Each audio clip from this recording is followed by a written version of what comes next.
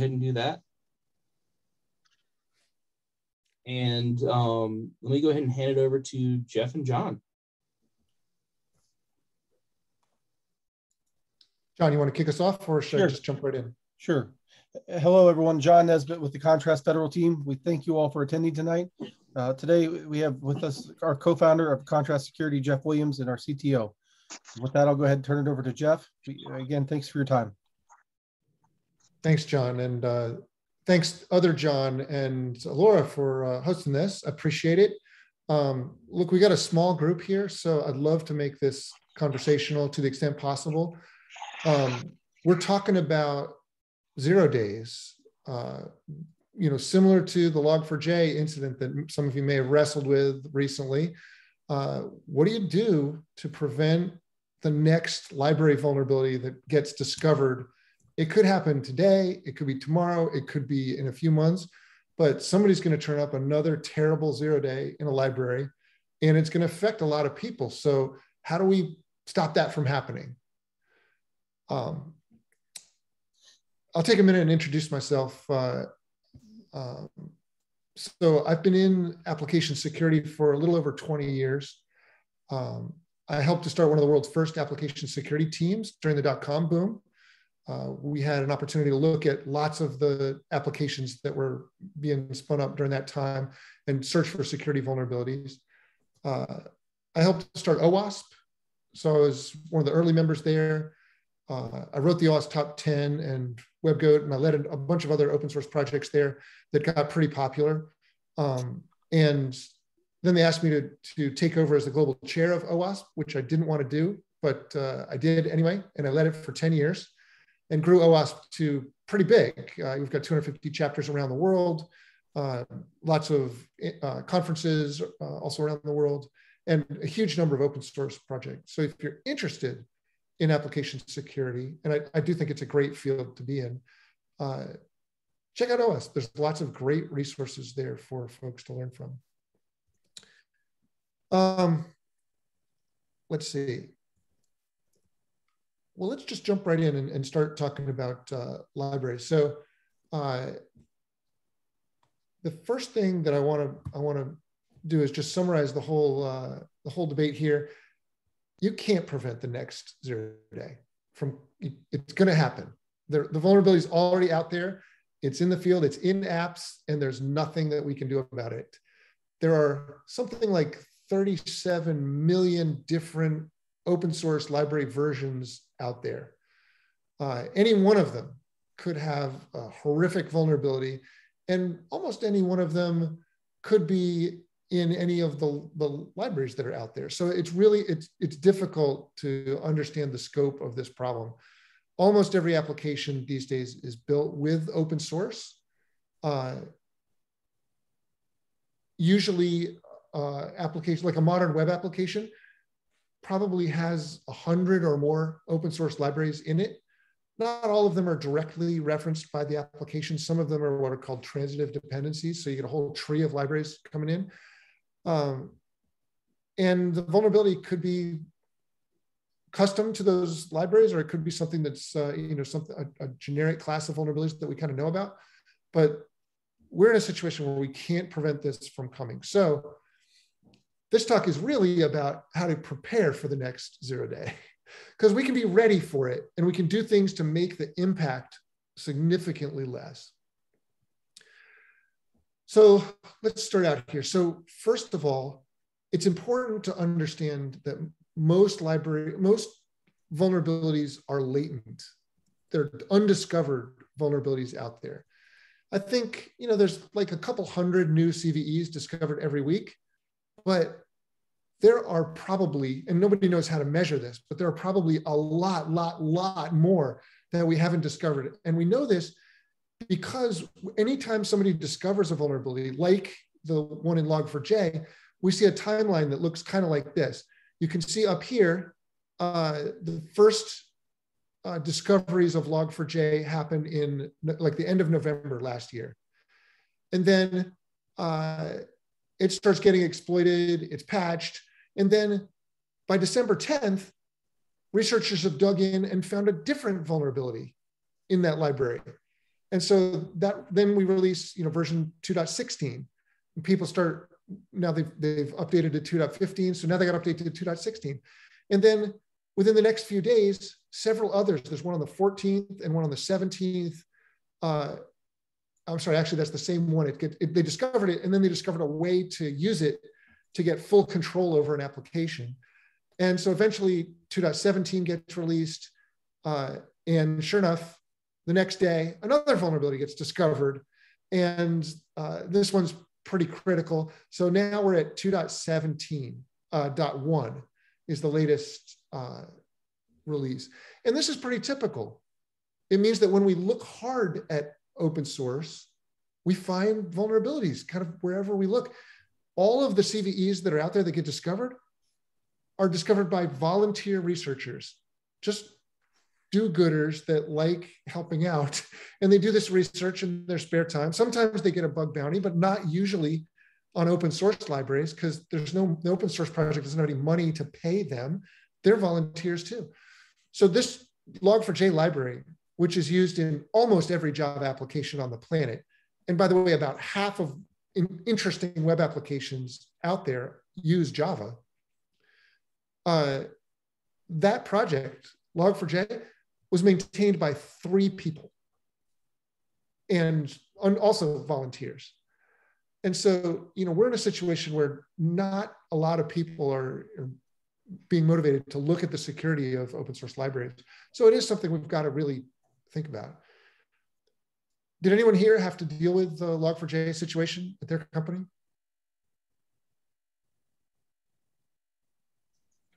I think everyone had to deal with the Log4j situation at their company, I feel like. Yeah, how did it go? Was it a smooth process? So for us, it was more about making sure that the customers were kept abreast of the updates that were coming out to address the, but it's not a fun process.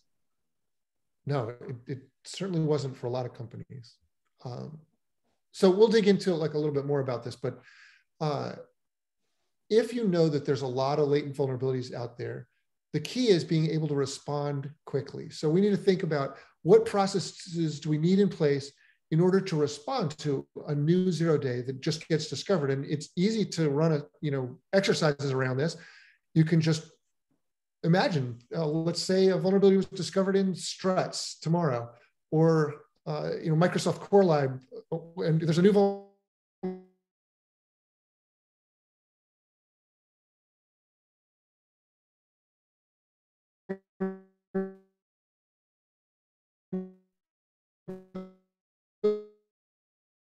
Processes that every company needs to have in place. The first is you need to have a process in place to write secure code. This is the custom code that only you write. Nobody else has access to this, but you're writing this. And it doesn't matter. It could be applications, APIs, microservices, internal applications. I don't even know if calling apps internal and external makes sense that much anymore, given that the perimeter doesn't really work anymore. But anyway, that's all of your code. The next one is you got to lock down the software supply chain. And we'll dig into this a little bit, but this is third-party code that you're using in your applications. And then the last piece is how do you secure operations so that you know if you're being attacked, and how do you have the ability to respond to attacks? So these 3 areas are kind of what I think about falls into the AppSec bucket. Mostly when people think about Log4j, they think about this locking down the supply chain. Like, where's the open source being used? What do we do? But I'm going to try to convince you that these other 2 areas are equally important if you want to be really prepared for the next 0-day. We'll talk about that. And Evelyn suggests the first thing you need to know is what is in your code. And we're going to talk about that. That is a fantastic segue. So I would say, so the first thing is we want to talk about securing the supply chain. And I wanted to get you to think about what's in your software supply chain a little bit. So in some ways, thinking about the code that you write is part of your supply chain. Instead of getting it from some third party, you're getting it from an internal development group. But from an organizational perspective, it's really just part of the supply chain that ends up creating your software. So that's one piece. Then there's code that you run, like products that you buy, internal systems. That's, I think, also part of the supply chain. What you import is where we're focused today. This is open source libraries that you're taking from God knows where and bringing them into your application. And the last piece is one that people don't think about too much. This is all the code that you build with. And the tools that you use in your development environment are part of your supply chain.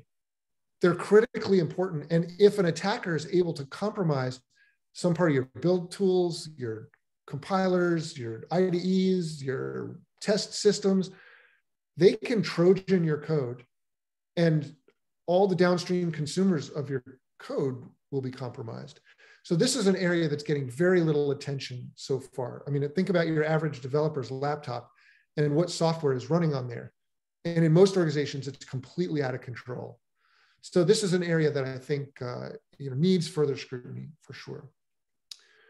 It's a good question from Peter here on why use log4j instead of just using like system.out and system.error. Maybe that's a rhetorical question, but I'll throw it out to the group. Like, why would you use a library for logging instead of just built-in stuff? So as I understand it, typically the log4j gives you a lot more control over where the logs are going, and there are a lot more built-in things for at like an enterprise level to where you can emit logs to a log server somewhere, or for it's got to go up the chain so you can handle things at an enterprise level. Yeah, it turns out. Oh yeah, go ahead. Well, yeah, from what I understand, one of the issues with logs that some companies are starting to tackle is people have a requirement to actually save logs, but they don't know actually how to read them. And log4j actually does behavioral analysis as part of its script, or it in part does some of that, just like whoever was speaking with me did it beforehand. So sorry, my daughter's in the bathtub. But the point of the matter is it gives you a little bit more functionality than a simple system out, system error. Yeah. Enterprise logging is actually really complicated. Imagine if you were running hundreds or thousands or tens of thousands of applications. And if you're a financial institution, like Evelyn suggested, you probably have a requirement to keep those logs for 7 years. There's also quite a lot of sort of configuration. You probably want to set logging policies across whole divisions of an organization and collect different logs at different times. The problem that we got into with log4j at the core of it was actually a pretty simple enterprise requirement. They wanted to be able to parameterize some of the things that go into logs rather than like hard coding them into every application. They wanted to have a central location to look up, like what's the host name or what's our division name or something like that. And those lookups are what ended up enabling attackers to bring in malicious code into the application and run it. But I just wanted you to see like libraries do powerful things, and developers are using these powerful capabilities, and they naturally will introduce vulnerabilities if you're not careful with them. So not sure I understood the question from Peter. Can you clarify what you were talking about there with using bad log4j? Well, think about it. Who's using the systems? Who's using the systems? Using log4j. Who's using me? Everybody.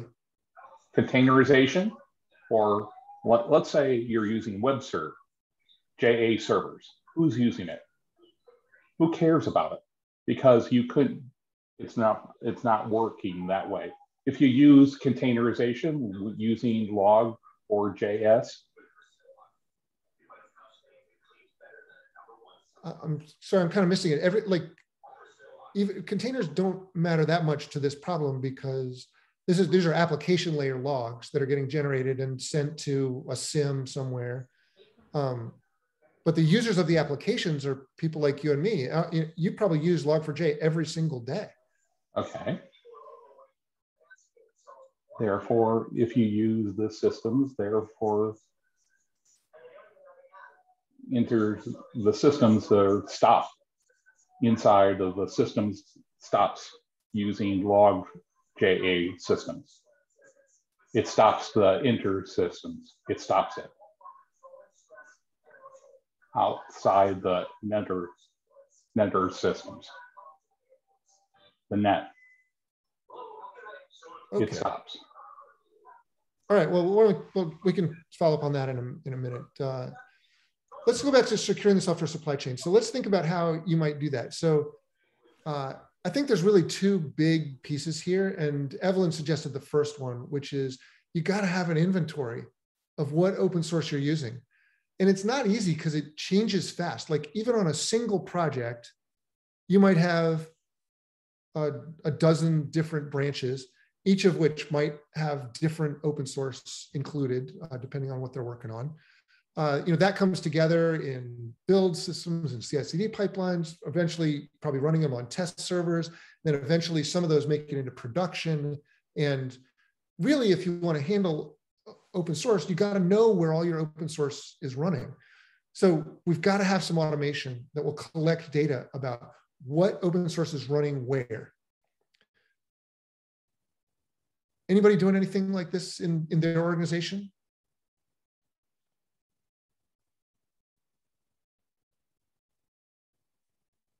No? I think a lot of people I don't know about automatic inventory, but I'm part of the U.S. military, and so yeah, we're having to account for all of our software with SBOMs and everything. Yeah, I was going to bring up SBOMs. I'm glad you mentioned that. We'll look at that in just a second. But it is a really tricky problem. Like if all you look at is the source code repo, and you say, okay, well, I'm going to run some tool that generates an SBOM from the source code repo. And I should pause here. SBOM stands for Software Bill of Materials. And really, it's just a list of the libraries and versions that are in something. So it's all the rage these days because in President Biden's executive order on cybersecurity, he makes a big deal about SBOMs. He said, all government systems, we're going to generate SBOMs for them, and we're going to maintain those and make them available. And NIST implemented that guidance, and it's going out. And so there's a lot of interest in SBOMs happening these days. But not all SBOMs are created equal, as we'll see here in a minute.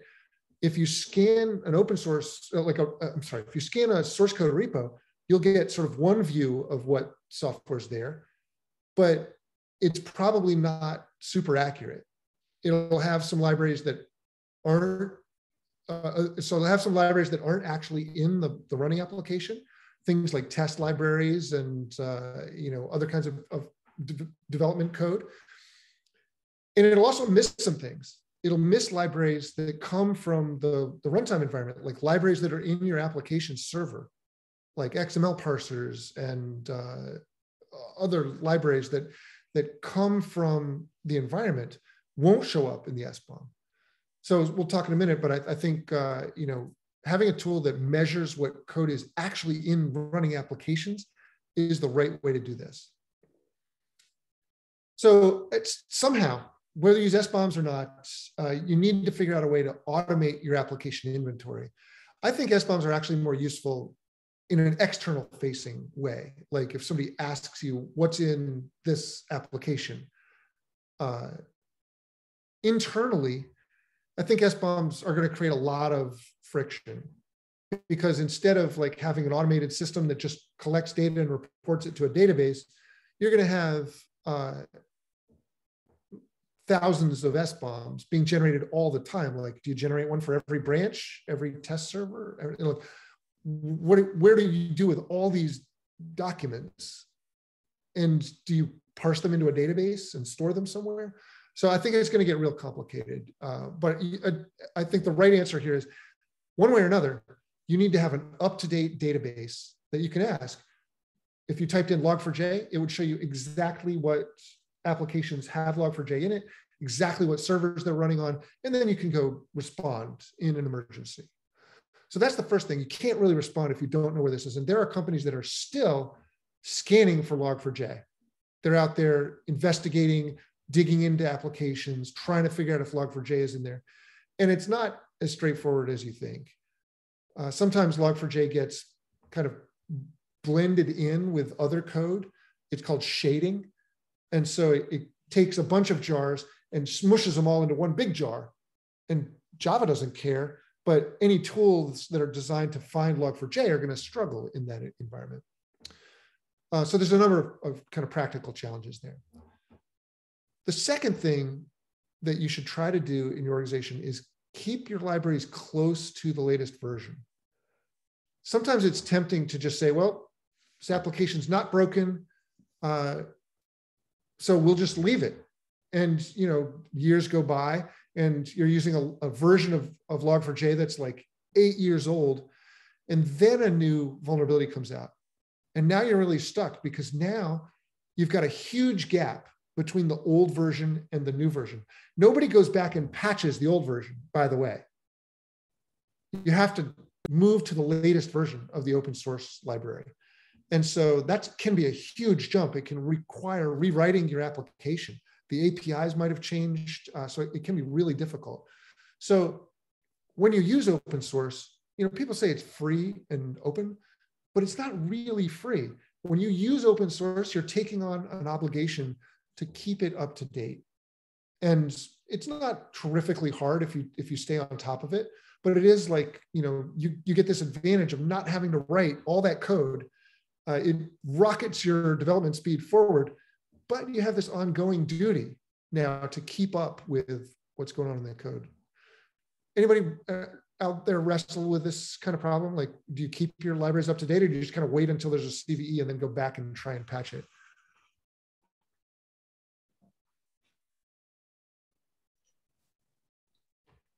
The wishful answer or the real answer? I love the real answer. The real answer is set it up and say using Java. Let's say you're using Java, looking inside of the systems, open source. Think about it. Think about IBM. Here is another job. Here's another job. Here is something else. Look at this. Look at this URI. Look at what they're saying about this using inside of JA servers, WebSphere systems. They change it this way. And think about who's using it inside of the JVM systems. They use it this way to change it this way. Okay. So I wanted to talk about a tool that I wrote called SBOM that's totally free and open that you can use to generate SBOMs for anything running on Java. And SBOM is a runtime bill of materials tool. Instead of trying to scan a code repo like most of the tools out there, SBOM attaches to a JVM, and from inside, it identifies what libraries are there and extracts the bill of materials information. And what you get back is a really accurate BOM. And I can show it to you here. It's really simple to run. You can just download it from the, I'll put the website up there, but it's in GitHub. It's in the Contrast Security open source repo. But you just download a jar file, right? So I've got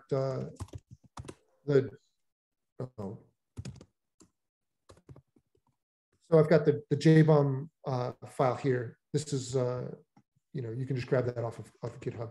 And then to run it, you can just do java-jar with the JBOM. And here, I'll take off this last bit. We'll talk about that in a second. This just runs, and very quickly, it found a process, a Java process, attached to it, extracted the SBOM information, and then wrote it out to this file. And if I pull this up, here's the SBOM that it just generated.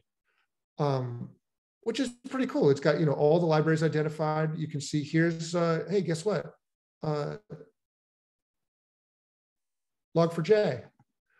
So, it's a powerful little tool that you can use. You can also use it remotely. So if I want to do all the Java processes running remotely on some host, and I could put in any host name here, but you use your SSH credentials, log in. Oops, I might have messed that up. Let's see. Use your SSH credentials and log in, and this will, I blew it.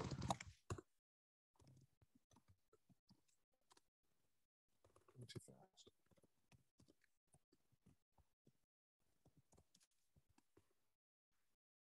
And this will attach remotely to a remote host. This one doesn't have any Java process on it, but you get the idea.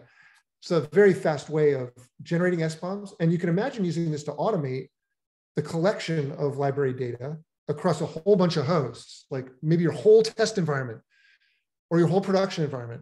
You could just, I don't know, once a day, go grab all the SBOMs and bring them together in a database so that you know what libraries are where. Thanks to Peter for posting this. There are a bunch of ways of solving the Log4j problem. This is a little bit out of date one. The best way is to update to Log4j 1.17.1 that we were talking about. Anyway, so that's JBOM. I think it's a nice little tool that is pretty powerful. Hey, Jeff. Yeah. Does this bill of materials tool address, I think, one of the issues you described earlier, where you have things that you're building and running, and then there's those ancillary things that might be in the environment? Does it help solve that problem also? Pick up everything on the machine, or? Yeah, so this will pick up any libraries that are being used by the application. So including things from the application server, including any libraries that are part of that running application will get picked up. So it'll produce a different SBOM than what you get if you ran on the source code repo for this application. Fantastic, cool, thank you. It also solves the problem of shaded libraries. It digs into, when the tools that do the shading actually leave behind some evidence of what had happened in the shading, and JBOM analyzes that and identifies the shaded libraries as well. Okay, so that's the first thing. You got to get an inventory. Seems pretty straightforward. I don't think any of this stuff is that complicated, by the way. So I added this to the OWASP Top 10 in 2013. I added a requirement that said you shouldn't use libraries that have known vulnerabilities, which I thought was fairly uncontroversial, but it got a lot of pushback. And here we are now, almost 10 years later. And now people are finally starting to wake up to this problem of insecure libraries, but it's been a long time. I mean, this is kind of basic blocking and tackling kind of stuff. But anyway, so the first thing is got to know what your open source libraries are. Second thing is you got to use those libraries safely. And this is a really simplified sort of dependency tree for a library, but you write some awesome code and maybe you only use 3 libraries directly, but there's a good chance that each of those libraries uses a whole bunch of other libraries, and those libraries may use other libraries. This can be a really deep tree, especially in like node.js. You could have 1,000 libraries in a node.js application easily.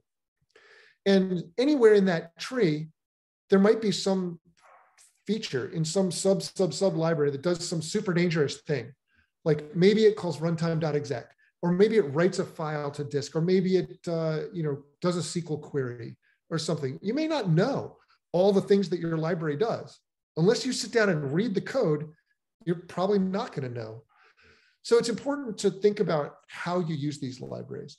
And in the case of Log4j, the dangerous thing that it does is it writes log messages out to a file or to some system.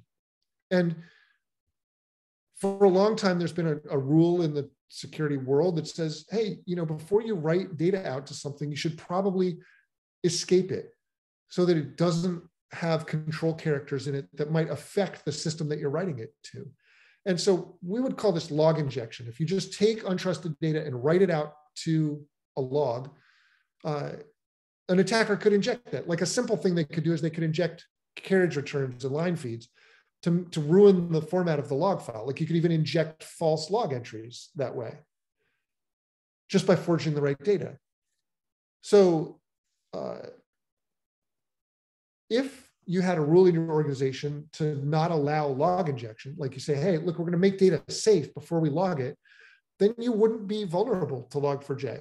You'd be completely safe. And so, it depends on the vulnerability a little bit. In this case, it's a little bit hard to escape every place you write to log files.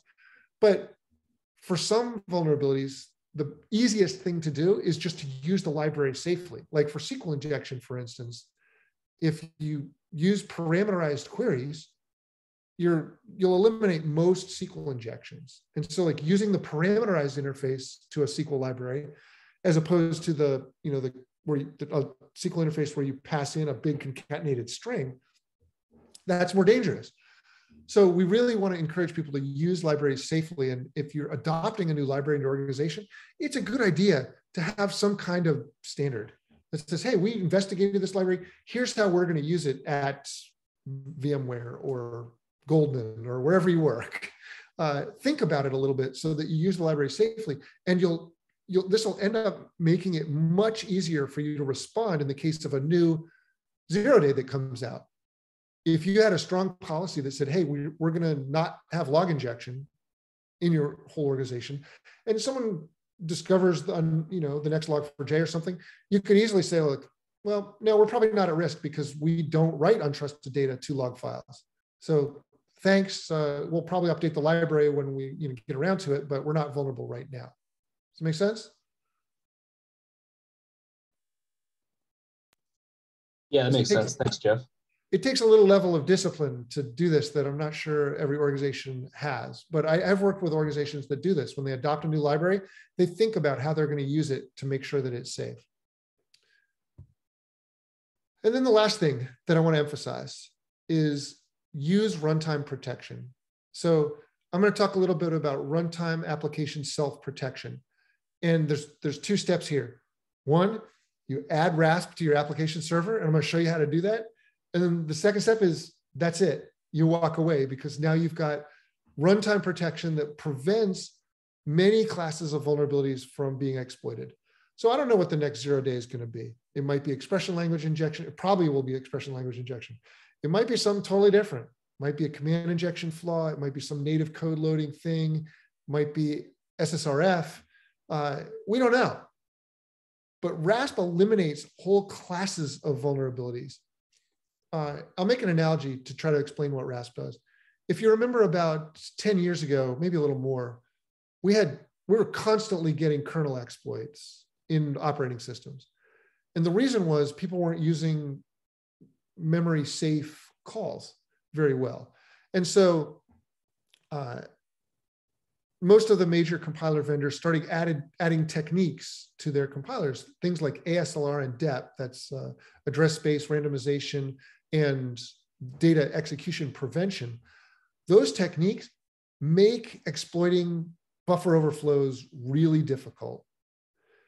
And so the prevalence of buffer overflows and memory kinds of attacks went way down.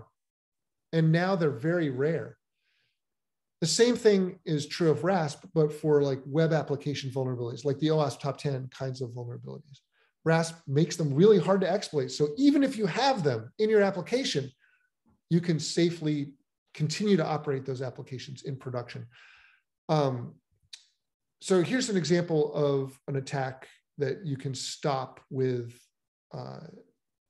this kind of RASP protection. This is unsafe deserialization.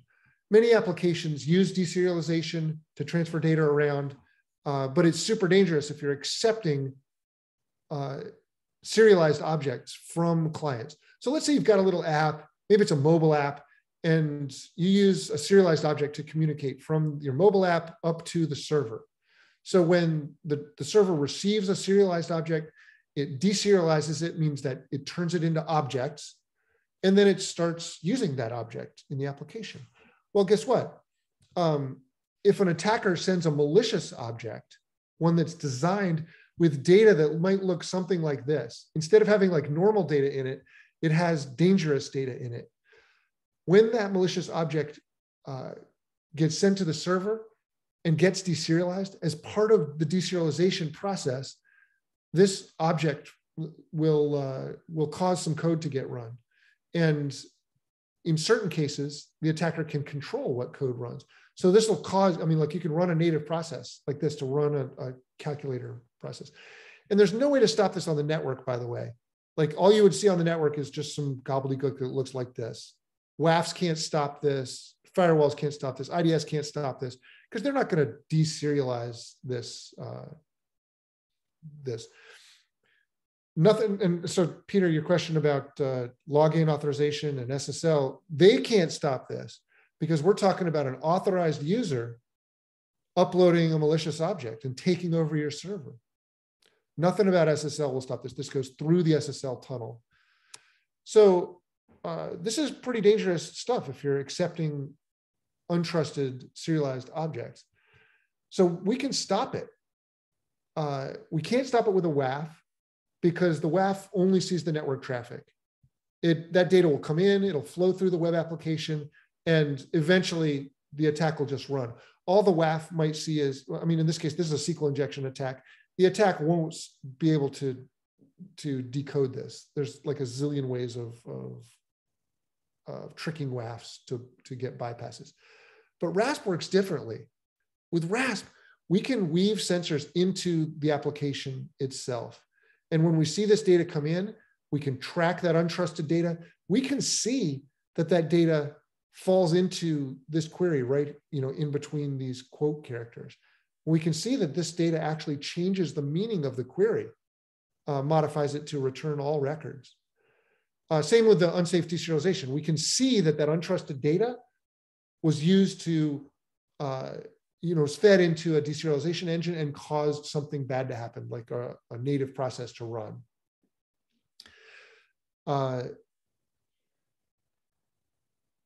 So RASP then, when it sees this bad behavior, can intervene. It can, in the SQL injection case, it can say, hey, I'm not going to send that query to the database because I know it's malicious. For the unsafe deserialization, it can say, I'm not going to start a native process as part of deserializing this object because that should never happen. So it must be an attack. And we can rule out whole massive classes of attacks this way. So those are the three things. Got to get an inventory, got to use your library safely, and for God's sakes, put RASP on your web applications and web APIs. It's really, if you do those three things, you'll be safe and you'll be able to respond to the next 0 day really easily. Thought I'd take a minute and just talk about what Contrast does. We have a platform for secure coding that helps organizations make sure that they've done these things. So in development, we've got a number of ways of continuously analyzing your application. We do it a little differently. Like SBOM, Contrast analyzes applications from the inside. So it works a little bit like a New Relic or an AppDynamics for performance, except for, we do it for security. And because we're inside the running application, we can be way more accurate and way faster than traditional application security tools like your scanners. Contrast just runs continuously in your applications, in your test environment, and any of you can use this. You just do your normal development process, and Contrast is there in the background finding vulnerabilities while you don't have to exploit anything. You don't have to be a hacker. You can just use your application normally, and Contrast will find critical vulnerabilities like complex injection flaws and things. So it's can be really fun to use. We also do library analysis. So we have a software composition analysis capability. It's built into our other tools. So we actually assess the code and the libraries at the same time, because really they're all one big app, and you need to understand the code to understand the libraries and the libraries to understand the code. It's better to do that all as one thing rather than running two separate scans on the same application. So that takes care of a lot of what we talked about today to help you respond to 0 days. And then we also have Contrast Protect, which is a RASP product. You add it to your applications and it prevents those applications from being exploited in production. So you can see we support a whole bunch of different languages: Java, .NET, .NET Core, Node, Ruby, Python, Go, JavaScript, PHP, Kotlin, Scala. So for Java, for instance, our customers that were using Contrast Protect, they were perfectly safe during the Log4Shell debacle. And you can see some of our customers responded how happy they were. This one at the bottom here, you can see this is at a major insurance company. They said, hey, the teams that were using Contrast got to have the weekend off versus all the other teams that were running around scrambling to try to find and fix where Log4j was. So their customer, they were really happy because they could just walk to the Contrast console and type in Log4j, and they get a list of exactly which applications were using Log4j and exactly what servers they were running on in dev and test and prod. So they can then go quickly remediate. That's cool, Jeff. That's really impactful. We were so excited. I mean, I hate when new vulnerabilities come out, but for us, it was really kind of a great way to show off our technology and how we do that. We also, of course, we do support the write secure code side of things. So, we help you make sure that the code you're writing is secure and you're using those libraries safely. So with that, I think we're just about out of time. So I'll stop here. I welcome questions about just about anything. I've done just about everything there is to do in application security. I've done a lot of threat modeling, a lot of pen testing, code review, AppSec programs. I've been on both sides of it as a developer and a security guy. So I think I'm pretty empathetic about working with developers. I don't really blame development teams for making vulnerabilities or for getting attacked. I think it's actually good if you detect a vulnerability. That's a sign that you're doing things right.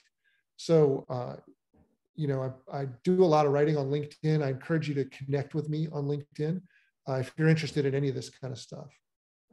But yeah, any questions from anybody?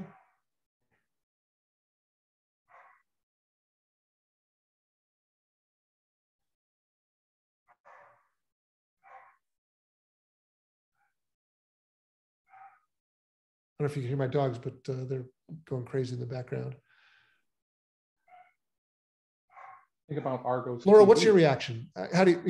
How well prepared do you think organizations are for the next Log4j?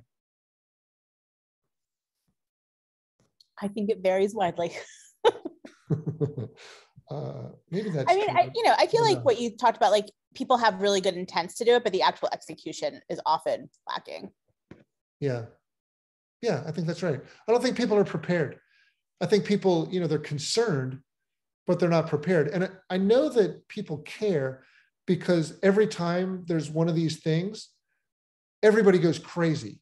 Everyone can't believe that you could have a vulnerability, Equifax. How could you possibly have a vulnerability? And I know every company I've worked with has vulnerabilities as bad as Equifax. They're all over the place, but there's all this outrage. And so there's some disconnect somewhere. People believe that applications are way more secure than they really are. And that's a problem in the software market, is that there's not transparency. And that's why I'm really excited about SBOMs. It's like a cracking the door open towards a little bit of transparency in the market. Who here banks online? Anybody? Everybody? Everybody probably banks online. I do. Find someone who doesn't, I would expect. So here's how you can ask yourself about transparency. What do you know about the software that you trust with your finances? Or your healthcare, or your national defense, or your government, or your elections, or your social life, or anything else? How much do you know about that software? Think about time cards. Time cards was a problem with Kronos for 1 month. Health companies It was a problem for 1 month. Read it. Yeah, that's exactly right. Visibility is awful. So, you know, I think we have this blind trust, and that if once people pull back the curtain, there's gonna be a lot of surprised people out there about how insecure our software infrastructure really is. I think one of the problems that organizations struggle with is the well, depends on how old you are, how long you've been doing things, that kind of stuff. But it's the where to start and what to do. I mean, if you look at the landscape of security tooling, whether it's static code analysis on the code that you're developing, or your artifact repository, making sure that all the stuff that's actually going into what's being produced in your fleet of instances running in the cloud or whatever, that it's churning up the right things. So you know, that secure software supply chain notion, I think getting your arms wrapped around that, and maybe doing some of the really simple stuff, like I think you were suggesting this, Jeff, which was it doesn't take much to do a tabletop exercise. You know, let's make up an issue. Let's see how quickly we could respond to pick a library that's that's used regularly. Pick that and go through the exercise. How quickly can you respond to it? And what would you do when it happens? If it's bad enough, maybe you pull the plug on everything that's running in production. You know, you cut the wire between the outside world and your system because it's that bad. Or based on the risk, you scoot things a little bit further downstream and take some precautionary, update your WAF, do block certain traffic, that kind of thing. But I think it's a massive landscape to try to get your arms around, and that's probably why organizations maybe leave way too much to chance, and or haven't dove into it as far as they probably should. Yeah, it's a little bit of a black swan if you get a really bad breach, but every once in a while there's a really bad one, like an Equifax or SolarWinds, or those kinds of major attacks. But I will say, if you look at the data, almost everybody is breached 3 or 4 times a year. When you ask CISOs, they get breached through their applications 3 or 4 times a year, and the average cost is like $4 million each time. So it's expensive. I really believe that number, honestly. It's more money. When you think about Kronos, it talked probably $10 million for that. Yeah. So, I'm encouraged by some of the things in the executive order. I think it's driving towards more visibility. And I think making it visible here is kind of the key, whether you do it internally or publicly. I think you're going to be forced to do it publicly over the course of the next, 5 years, probably. Government's going to demand more visibility into what's in your software and what you did to secure it. As part of the executive order, there's even a provision about security labeling of software, which I think will go a long way towards sort of changing the market. And labels have changed lots of markets, right?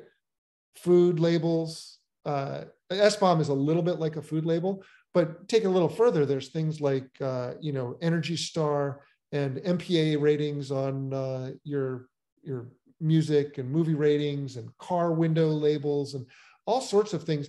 Labels work. Labels change markets. And right now, the software market's kind of broken because you can't tell whether what you're buying is secure or not. So you have really no incentive to buy the secure thing. You just buy it for other reasons. Wouldn't it be cool to choose your bank based on which one had the most secure website, as opposed to which one gives you a better toaster? Where's the grade? I want to find it. Hey, look, you don't have to, you can start preparing for this stuff right now. It's not hard to gather information from your applications, build a database of what open source libraries you're using, and really start to get your head around, where you are. this is not a super complicated engineering challenge. It's way easier than, for instance, making sure all your code doesn't have vulnerabilities in it. This is really about just, are you using libraries with known vulnerabilities? Which would be like saying, I don't want to drive a car that has a component that is likely to explode at some point.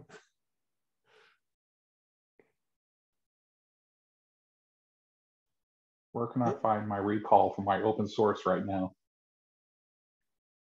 Yeah, there is no infrastructure for issuing a recall. Lots of other industries have recalls. If you put out food that's contaminated, or drugs, or cars, there's recalls. You'll be notified if you own that thing that's subject to that. But for software, nothing, not even close. We've got, like I said, we've got a handful of volunteer researchers out there doing that testing. And when they find something, they often just like post a blog about it or put it on Twitter. It's not like an organized effort to get control of this situation. Commercial software has 70 to 80% of open source inside of it. Think about it. Almost also commercial software uses open source. That's true. The statistics, like you'll read this stat a lot and it's misleading.